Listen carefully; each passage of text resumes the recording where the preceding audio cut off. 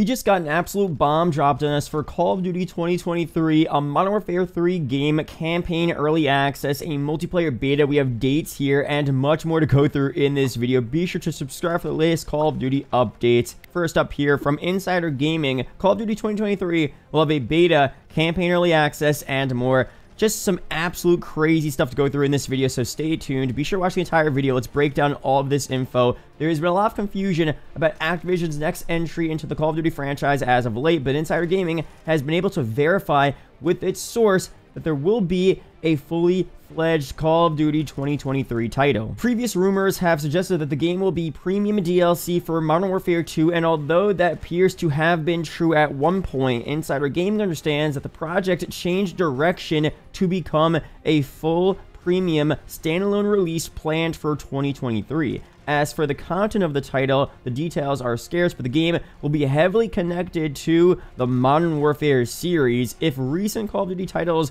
are to go by, though, expect a lot of remastered maps for multiplayer. The games associated with the Modern Warfare series would suggest that the game could be called Modern Warfare 3, but Insider Gaming was unable to verify the game's name at this point as it's not yet decided, and we'll talk more about that later on, of course. I believe it's definitely going to be some type of MW3 game based on what we saw at the ending of MW2's campaign, pretty much teasing. I don't want to spoil it again. I know it's back from October, we already played it, but it's pretty much teasing MW3 is next up in the storyline. But some more stuff here. One key detail about the game, though, is that according to Bloomberg's Jason Schreier, the game will be developed by Sledgehammer Games. This is a key detail that Insider Gaming was able to corroborate, but it's understood that the title is a huge collaborative project across all of Activision's Call of Duty studios, like most of their COD games these days.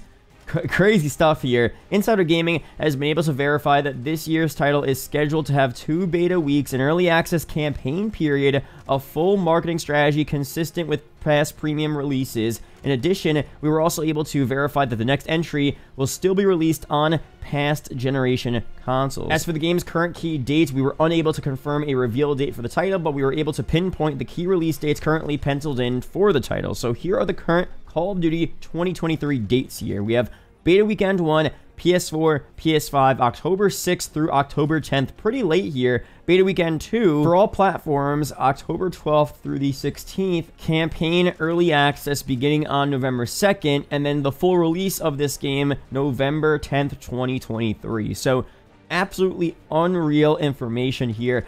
Let's go through all of the questions we have right now. What is most likely going to happen, and what are my opinions on this here? So, first off, again, this is crazy, but not that surprising, just because obviously the rumor was that we would get a Year 2 DLC season for MW2, and we would get not only new MP maps, but new campaign missions as well, and it would be some type of storyline connected to Modern Warfare 2.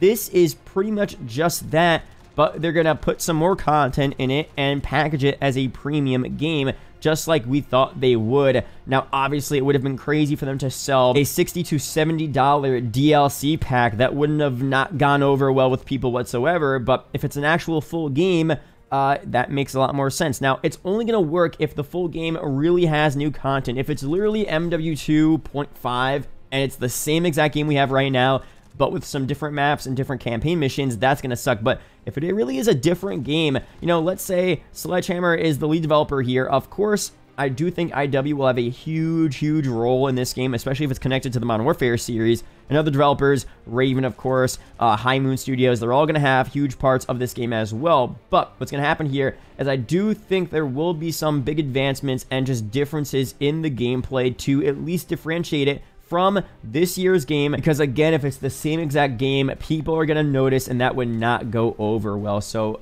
I don't want to act like I know what's going on behind the scenes, but hopefully they at least get that done, and it's a fun game to play, and they actually listen to feedback, and they make it almost maybe a better version of MW2, what we have right now. This could also potentially explain why IW isn't really doing a lot for the DLC for this game right now. Maybe a lot of their efforts last minute are going towards, you know, helping Sledgehammer make this 2023, you know, MW3 game.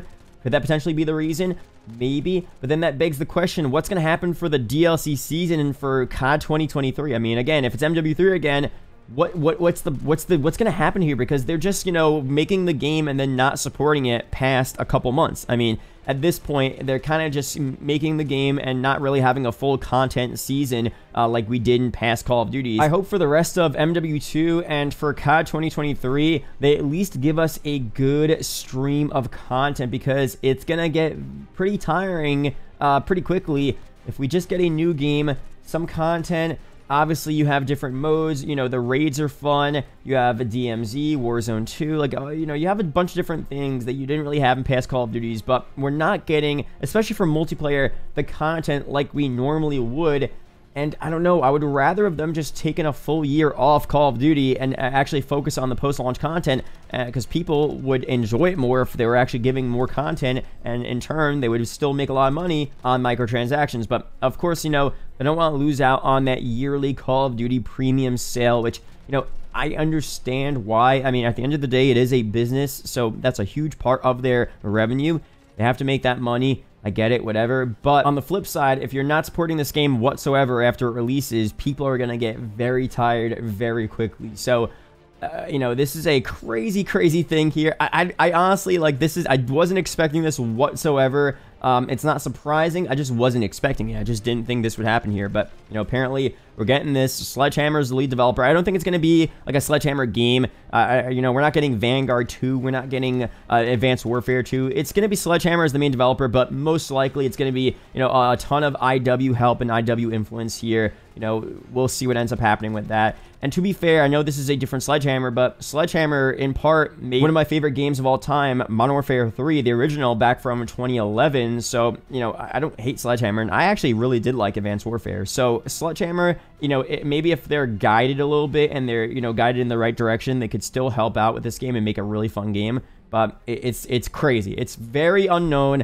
I don't know how this game is going to play. Is Sledgehammer just making campaign? Are they making all modes? Are they making just the MP? Is IW doing the campaign? Is it Beanox doing the campaign? I mean, this is just going to be the craziest year ever. I really don't know what to expect. What we know right now is that it's going to be based on Modern Warfare series.